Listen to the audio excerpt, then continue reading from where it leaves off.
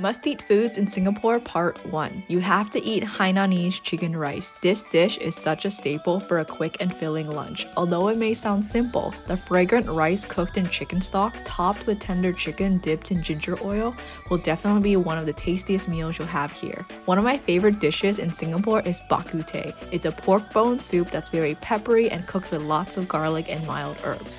I like this soup because it's so comforting and I love eating it with fried Chinese donuts. You also can't forget to try chundol. It's a sweet, icy dessert usually consisting of coconut milk, palm sugar syrup, and green rice jelly. Singapore gets hella hot and this is the perfect treat to cool you down.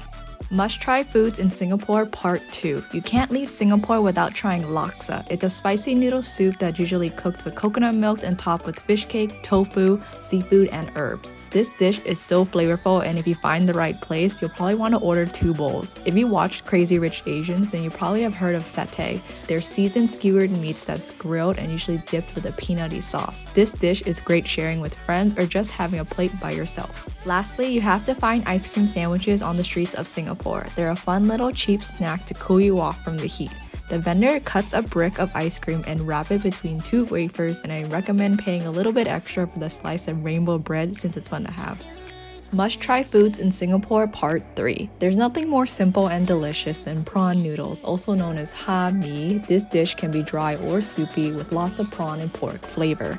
I love how this dish is topped with slices of pork, fish cake, shrimp, and lots of shallots. You also can't go wrong with the roasted meats here in Singapore. You can choose between pork, duck, and other varieties on top of a bed of rice or noodles. They're juicy, fatty, and the crispy roasted skin is the best part. Lastly, you definitely have to try curry puffs. It's a crispy crimped pastry that's deep fried and stuffed with a savory filling, usually consisting of curried potatoes, eggs, minced meat, and or sardines. It's a great snack with lots of spiced flavor. Must try food in Singapore Part 4. Every country has their own version of breakfast, and you gotta try Singapore breakfast. Usually it consists of soft-boiled eggs, choice of coffee or tea, and kaya toast. My favorite part of this meal is definitely the kaya toast, which is literally just slices of bread with butter and kaya jam that's made from coconuts, eggs, and pandan. The ingredients are so simple, but it's so delicious. If you want to eat it like the locals, try dipping the toast into the eggs for a nice, sweet, salty, rich, and creamy bite. I also recommend ordering the kaya French toast because it's buttery, eggy, and